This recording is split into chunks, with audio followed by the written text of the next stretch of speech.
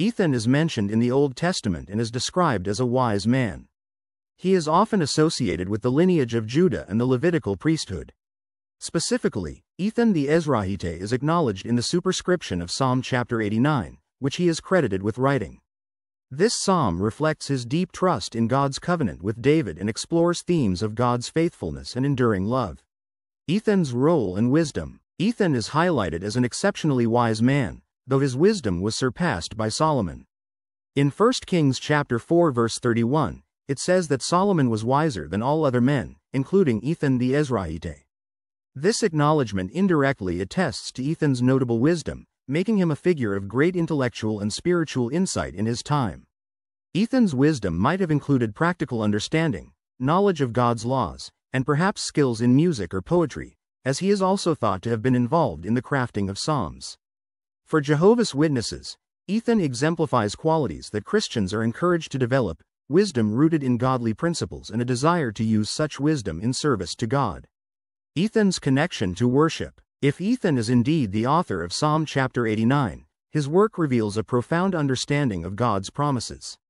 Psalm chapter 89 emphasizes Jehovah's faithfulness to his covenant with David, underscoring the certainty of God's purposes despite human failings. Jehovah's Witnesses view Ethan's psalm as a powerful reminder of Jehovah's trustworthiness and the importance of keeping faith in his promises, even during challenging times. The psalm's poetic nature also suggests that Ethan might have been involved in temple worship or the musical arrangements for the Levites. Jehovah's Witnesses often note the important role that music played in Israelite worship, with individuals like Ethan contributing to a legacy of praising Jehovah through song. Ethan's legacy. For Jehovah's Witnesses, Ethan's story highlights the importance of staying faithful and wise in Jehovah's service. While there isn't much detail about his life, his contributions to the Psalms and his mention as a wise man serve as reminders that even lesser-known individuals can play a significant role in Jehovah's purpose.